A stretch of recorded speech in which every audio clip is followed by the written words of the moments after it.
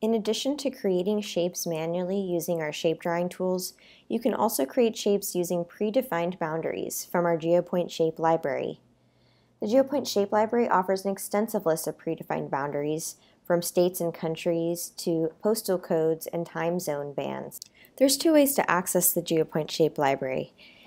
You can access it by clicking the globe icon among the shape drawing tools on the map,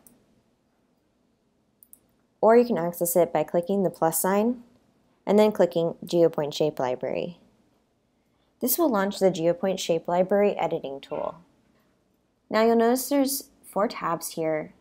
There's 3 main ways to select shapes on the map: the Map Select option, Hierarchy, or From Text. The final tab is for other options that we'll look at later. Let's start with the Map Select option, which lets us visually select the shapes that we want to use for creating a larger shape. We'll start by selecting a shape type from this drop-down, and this is going to include any of the boundaries that are available for the visible area of the map. Let's create some shapes out of US states.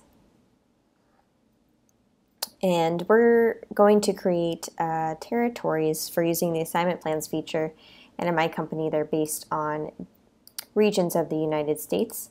So we can click to toggle the states that are included in this particular shape. And this uses the click toggle selection type. Alternatively, we can use the lasso add to draw a circle around those we want to include. Using this lasso remove tool, we can remove shapes using the same method.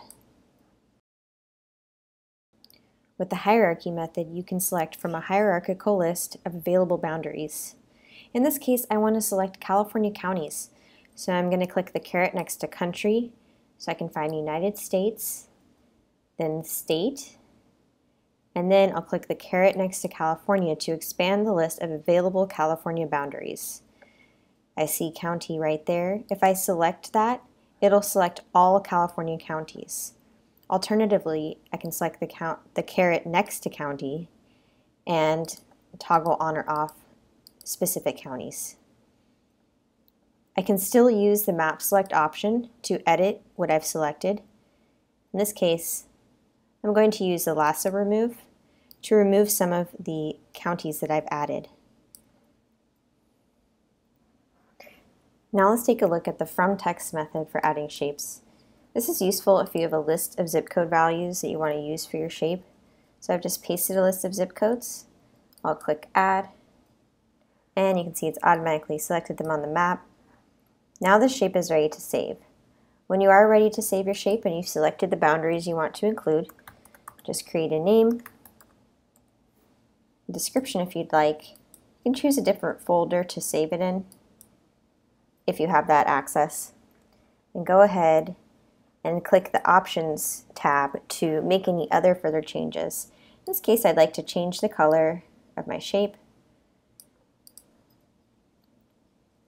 And I can choose whether or not I want the subshapes to be merged. In this case, I'll keep them merged, and that will remove all the different boundaries within it. I'll click Save. And there's my shape.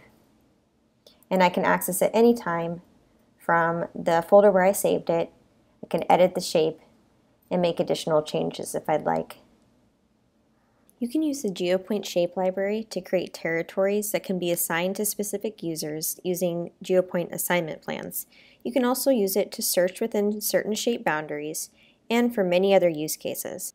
If you want to learn more about the Geopointe shape library and other uses for shapes inside Geopointe, check out our help site.